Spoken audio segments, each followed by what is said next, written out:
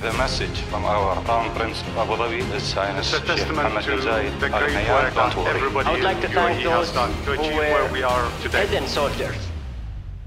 We're just coming out of a major pandemic. I wouldn't say coming out, we are still in the middle of it. And then we've gone through the last 2 years of complete chaos, which just affected the supply chain.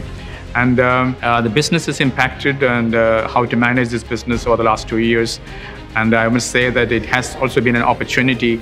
You've seen that the ruthless competition pre-pandemic has gone away, and it was mostly about capacity and providing solutions to the customers. It has actually given high profitability to companies within the industry. When going to the next year, I'm concerned about how sustainable that model is if things come back to normal. But I see that current chaos will continue for some more time, and then it will be continue to be providing solutions in the market and then finding capacity. So next year I would expect to continue the same model that we had in 2021.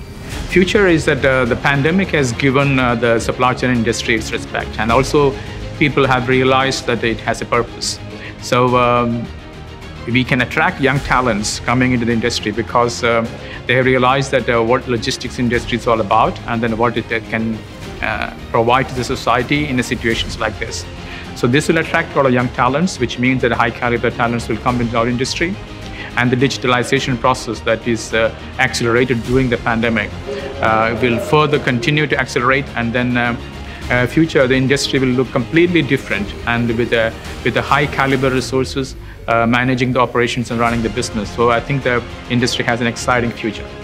Collaboration is a key word at this point. I think again during the pandemic we all have realized that nobody can work alone, and then we need partners and different stakeholders to counter such major challenges.